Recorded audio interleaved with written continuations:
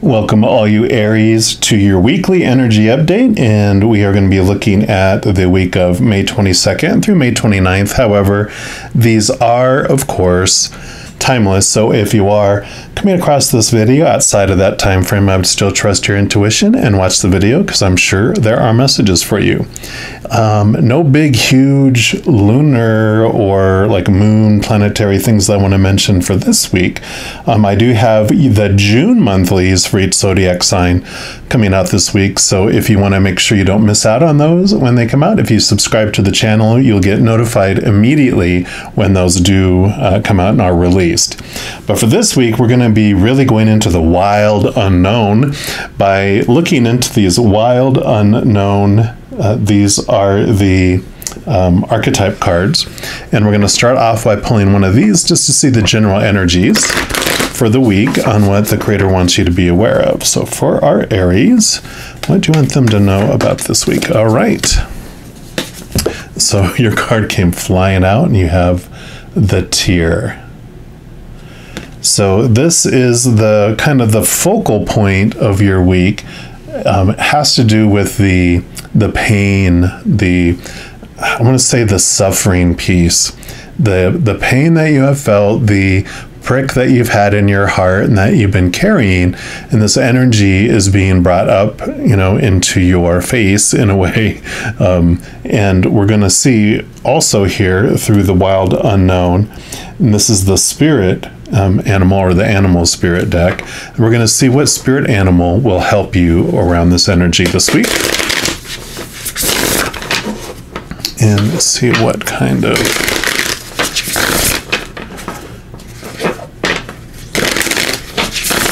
animal spirit energy can assist you. So we're going to, for our Aries, what would you like them to know? Okay, so it is going to be this one.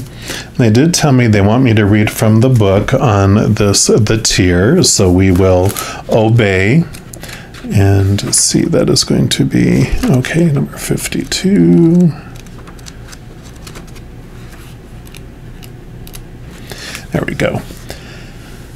So this is the mourning, like M-O-U-R-N-I-N-G, the release, the rain. Tears are droplets of letting go. Once they begin to fall, we allow the swelling tide of emotion to run its elemental course. Often the tear is what is needed in order for a conversation or a situation to break into the next level of intimacy and vulnerability. Some say that tears are so powerful in softening our egos that they open up a portal to the unseen world. Through our watery eyes, the ancestors catch a glimpse of us, and we are reminded of their embrace. We sense our humanity, our humility, and we allow ourselves to be held. It is likely this card appears when there's grieving yet to do, a sinking down into disappointment or despair that, once acknowledged, will bring a shimmer of clarity to our dewy eyes. So I love that.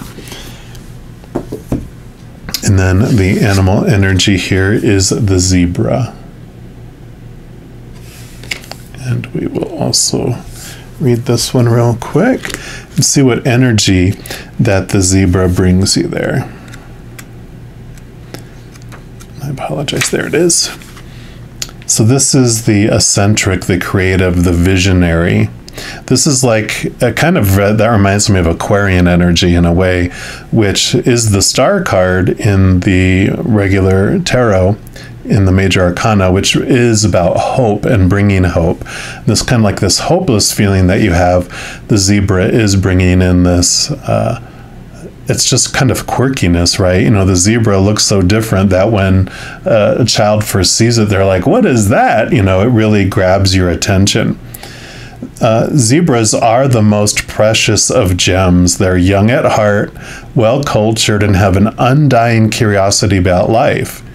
Being in the company of a zebra personality not only is a delight, but also opens our minds. Be prepared, their potent magic is contagious, and you may soon find yourself in a faraway land, expanding your world view while having a blast.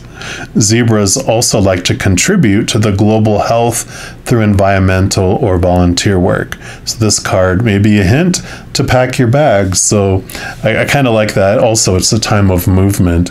And like it mentioned here, when it's like the tear, the allowing that vulnerability, you've been fighting and staying strong for so long.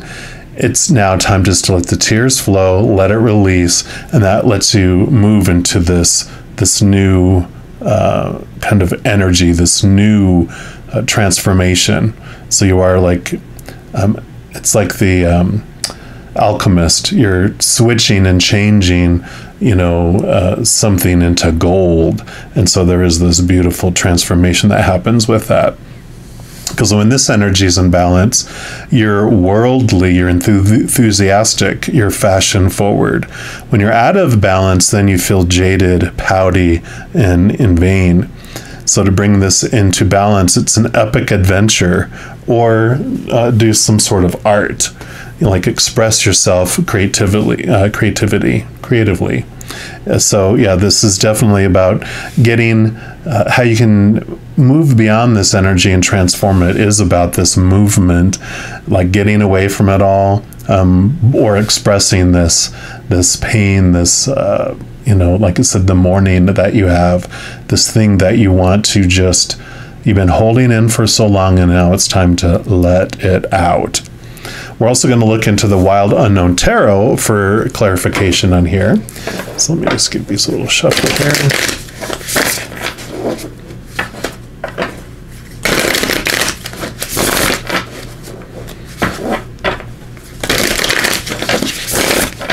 Okay, so for our Aries, okay, there we go. Oh my gosh. So it's going to be, well, they just want me to put them upright since we see those. And you have the Sun and the Father of Cups. So this is perfect. Let me just move these up here a little bit so you can see them a little better. And we will go into each of these. And this is the messages from the Creator or Spirit, but we're also going to pull from the Dark Tarot. And this represents what your shadow wants you to know. And your shadow is like your tour guide through this amusement park of fear, through this adventure in this human life. So they've got all that behind the scenes knowledge, and they understand what's going on below the surface. So this is just what they want you to know here. Okay. Okay, they actually want 2 and 2. So we will do it like this. Or maybe we'll do it like this. Let me just make sure all this is in picture here. So you got like this bright sun going on. Okay, I just want to move them up here. And we'll get clarity. So they want to start with this one here, which is the 5 of Pentacles. And look at this sad little rose here, this sad flower that does feel exactly like this tear. And I love it because they even talked about tears are rain. And the 5 of Pentacles is this transformation. Usually you'll see like someone that's walking. There's like these 2 people that are walking out in the snow barefoot, and they're wounded, and they just feel basically abandoned. They feel like the people in the external world have left them just homeless and loveless and hopeless, right? And usually there'll be like a stained glass window with the 5 pentacles in it, which 5s are all about a transformation, like we were talking about here, this movement of energy. And it moves from looking to the outside world, to the humans for our sustenance. And the transformation, the point of view that changes as we start to understand and connect to that stained glass window, because that represents the creator, the universe. It's like this knowledge that everything that we need is provided to us from the creator. It's like ordering something from Amazon. They're the ones that are sending it to you, but the delivery driver or the shipping company, whatever it might be, that's the humans. They're bringing it to us. So sometimes we'll get it even without not even coming through human hands. We'll have things come to us through other ways. But this transformation that happens is this, it's kind of like this morning that you are discovering that the things that you have been wanting in your life, you're realizing that a human can't give it to you, that it's the creator. You're going to be finding this from the inside. And this is so perfect too, because you have the sun, which is like the most, of course, bright here. This is the most successful. It shines the light on everything. So that's like this storm passes and the sun comes out, and it is what brings this hope, brings this. I mean, that can be like the star card I was talking about too, right? This, beautiful hope and this brightness that comes and gives the flower what it needs. And so this is this transformation that happens. It goes from the tears here to this abundance, because then you have also the Father of Cups. And cups are our emotions. Father is like the King of Cups. And the King of Cups brings this Holy Grail, the chalice, which is the highest emotion that you can experience. That is the unconditional love essence of the creator of all things. That's what fills up the cup. That is like this ultimate. So, where this is what you're feeling and what you're going through. And it's important to feel that feeling of abandonment, because in feeling the darkness, feeling the rain, feeling the tears and all of this, when you feel the sun and you get to experience this unconditional love, where just a drop of this sweet nectar from the cup tastes so much better than everything you've ever received, from the human world. It is this transformative experience. It is this transformative love. And let's take a look here. So this is like what's going on underneath the surface in your subconscious, your unconscious, behind the scenes. Why is this happening? Why is this coming to you here? And you've got the King of Wands. So the wands is the fire element. It's your drive, ambition, your passion, your inspiration, your energy, and it can be your spiritual energy too. So with it being the King of Wands, like you have the Father of Cups, the King of Cups here, the King of Wands represents your higher self. So this is you getting to know, this will like be your higher self from the inside. It's this beautiful energy, and that's how you connect to that love, is getting to know the real you that is underneath this character, because this is the actor behind the character that you're playing here. And that, of course, is a powerful, supernatural, eternal spirit being that's made of unconditional love. So that is why this is happening. And you have the Queen of Swords. It's a lot of royalty here.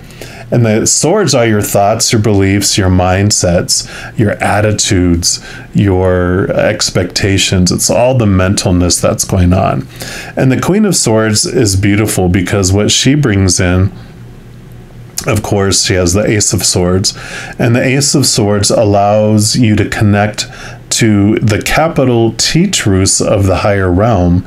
And that also allows you to cut away the small T truths of the human side that no longer serve you. So the stuff that's bringing you pain, this kind of reminds me of the Three of Swords, which is like the expectations card, where you feel the prick in your heart. It usually has like this huge heart with three swords, stuck in it. And when we are disappointed in the outside world, when those things that are supposed to make us feel whole and complete, like relationships or situations like jobs and education and social status, or things like our bodies, our bank accounts, our possessions, those things we're taught and told are supposed to make us feel whole and complete, but they're all unstable, and they eventually disappoint us because people change or pass away, situations never stay the same, and things break down, deteriorate, or are stolen. And so this Ace of Swords allows you to cut away those beliefs that we are supposed to, be fulfilled by the outside world, and we find it from within instead. all the queens, in addition to carrying this mental energy, they also all carry water energy. And that allows you to connect to your heart, right? To this cups energy. And so she represents this underlying thing of this balancing out of heart and mind as this unfolds, which makes total sense with everything we've been talking about here. And then you have the King of Cups again. So King of Cups and King of Cups. So definitely right next to each other too. Just can't make that up. So this is definitely this beautiful energy. You know, it's connecting to this higher love is what this draw is what this mission is of these experiences. This disappointment, this vulnerability, as you let that emotion flow, it allows you to open up to the deeper love that you've been looking for. And lastly, you have the Six of Cups. And this is a great card to have, especially with it happening in your subconscious and why these things are unfolding. The Six of Cups is about movement, which we already knew about this when we were talking about the tears here. There's this movement of emotion that's happening. It's kind of called the nostalgia card because it's about looking back on your past memories. And the wonderful message that comes with the Six of Cups is that every moment is either of the unconditional love or the fear of losing conditional love. And when you go back and look at a memory, you can say, okay, was that memory full of unconditional love? And if it's not this joyous, memory full of unconditional love, then it was of the fear of losing conditional love. And when we look into the fear, what happens to our human side when it's in fear, its brain is actually drained of a lot of blood as it as this prick happens. We're talking about the pricking of the heart. That's when we're going into fear. And when it strikes and goes into fear, then so many things happen to our bodies. You can just look up fight or flight on the internet and it'll tell you about all the blood rushes to our muscles. So it rushes from our brain, our digestive system shuts down, our immune system shuts down because it wants to be able to fight or to run. Well, when the blood leaves our brain, we go into reactive mode, not response mode. So we're not making the most wise decisions or emotionally mature decisions. We're not thinking of a lot of others. It's like when someone yells fire in a theater and everyone just crawls over each other trying to get out. They're not being considerate. They're not thinking about everyone else. They just go into an animalistic mode to try to save themselves because the little child in us feels unsafe, feels out of control. So it does reactively to do whatever it needs to feel safe again and to feel in control. So when you go back and look at those situations, you realize, wait a minute, so this situation, we were literally acting out of our minds, right? Reacting out of our minds. That person was not even thinking about me. I was not even thinking about them. We were just reacting. And so you start to look at the situation differently, that it wasn't two emotionally mature adults that were responding to a situation. It was two little inner children that were reacting, just trying to feel safe again. And so as you look at that situation, you look back at these memories, I really feel like these are the tears that need to be shed for those situations, allowing it to flow, allowing the release of those emotions, that transformation of your worth. Because as you look back at these memories, you start to think about the memory differently. You start to think about that other person differently, but more impactfully for you, you start looking at yourself differently. And this release really helps you move into this newer, brighter place. So I'm loving this transformation of this energy coming up for you this week, Aries. Definitely, it's about trusting and allowing the emotions to flow. You don't have to act on the emotions, but it's like the journey reflecting back into here. And it's totally worth it because this is what you end up with. Brightness. All right. Well, I don't have anything else to add to that, Aries. If you are looking for more messages of love from above, like I mentioned, I do put out monthly readings for each zodiac sign. Of course, May's already out if you haven't checked those out already, but June's will be coming out this week. And I also put out a few other types of videos throughout the month. So if you don't want to miss out on any of those and be notified immediately when they become available, if you give this video a little thumbs up, click the like button, also click the subscribe button, and that gives you access to this notification bell. And if you go in there, you can select the all option, and then you'll be notified of any new videos that come out on this channel. Also, doing those things helps spread the love, and it helps the video reach the people, other people that need to see the video as well, and the messages within it. So if you feel so inspired to either like the video, share the video, comment on the video, or especially subscribe to the channel, then of course I definitely greatly appreciate that. Also, these are general readings, and if you're looking for even more specific information for your specific life, then I do offer personal readings, and all that information is listed in the description box below. All right, you beautiful Aries, as you go through this exciting week, please know that every second of every day of your life that you are unconditionally loved by the Creator of all things, and of course, I love you too. Have an amazing week. I'm sure I'll be talking to you very soon, but in the meantime, you hang in there and you take care.